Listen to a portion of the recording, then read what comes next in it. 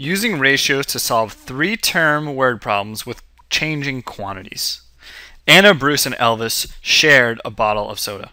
The ratio of the amount of soda Anna received to the amount Bruce received to the amount Elvis received was 5 to 7 to 3.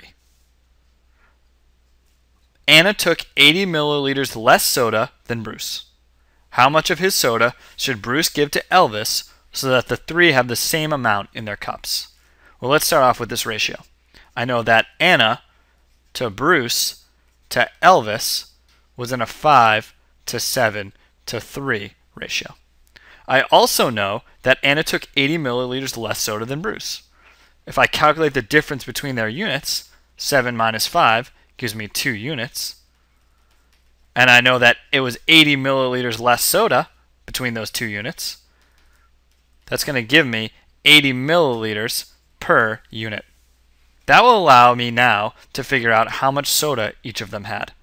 So A, B, and C at 40 milliliters per unit, Anna had 200, Bruce had 280, and Elvis, sorry, this should be E, Elvis had 120. So now we figured out how much they each have. Now, the only problem is the question doesn't ask that. The question asks how much of his soda should Bruce give to Elvis so that the three have the same amount in their cups.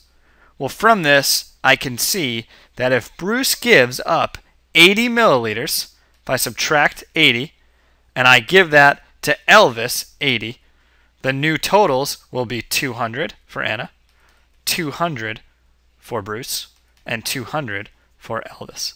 So the final answer to this question is 80 milliliters, which is the amount that Bruce should give to Elvis so that they all have the same amount.